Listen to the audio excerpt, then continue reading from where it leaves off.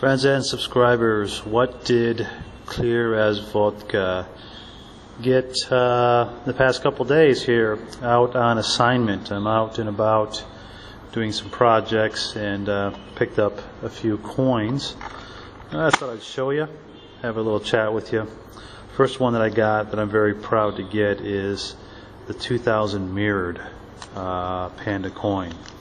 This coin is desired by collectors simply because, like I said, in year 2000 they didn't keep track of how many Panda coins they minted at the 3 mints, and the mirrored for sure being the lesser of the two coins, mirrored and frosted.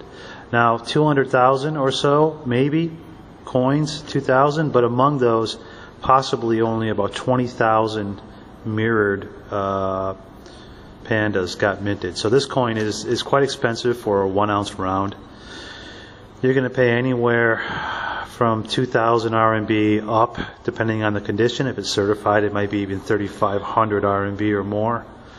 I got it for a good price. It was difficult to find, but I'm glad I got it. I paid much more than what you should pay for 1 ounce of silver, but this is a collector's coin. This is not, something that you're going to sell for spot silver, obviously. And the other two coins that I picked up out and about in an old city are a couple of proof coins, and one is a 1990 proof, and the other is 1989 proof. Comes with the original certificate from People's Bank of China from back in the day. God, we're already talking about 89 and 90 being a while back, and it's not really that far back at all. It's quite recent, but there's 89 proof.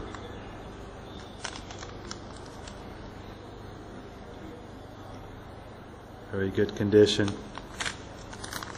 There's that 90 proof. Nice coin. You can tell it's a proof by, of course, the P privy that's in the coin. And all three of these are going to appreciate very well going forward.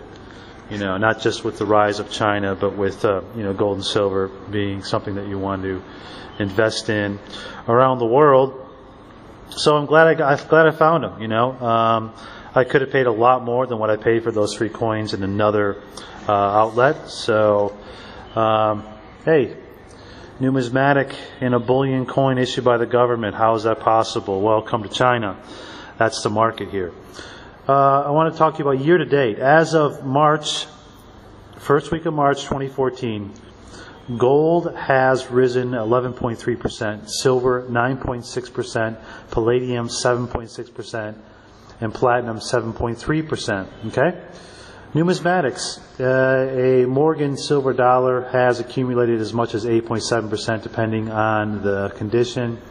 St. Gaudens 2.7%, Liberties 3.6%, Canadian dollar 4.4%, and so on. So you can see what's going on here.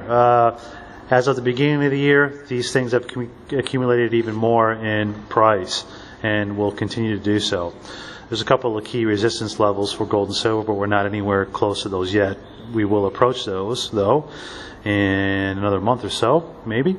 So we'll talk about more of those later, and hope to give you some more reports on what's going on here. Spring gold and silver products in China should be next. So we've got this $1 billion bracket challenge, Warren Buffett and Yahoo Quicken Loans, for people that want to guess on the NCAA tournament. The grand prize $1 billion. But what they don't tell you is that the odds of actually winning this are so far-fetched. Okay? There's the odds, and this is what we've been reduced to.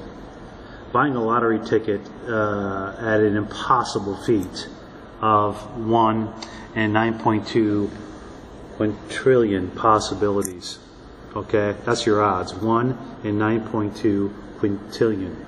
Okay, that's assuming that you get your address right and that you're able to be notified by email or phone about winning the bracket challenge. So you have people that think they actually have a chance to win this rather than go out and buy gold and silver and hedge and protect their assets. And this is the economies that we're in nowadays, and this is the times that we are in, where people actually believe that they're Superman, Iron Man, or have a chance to win an impossible lottery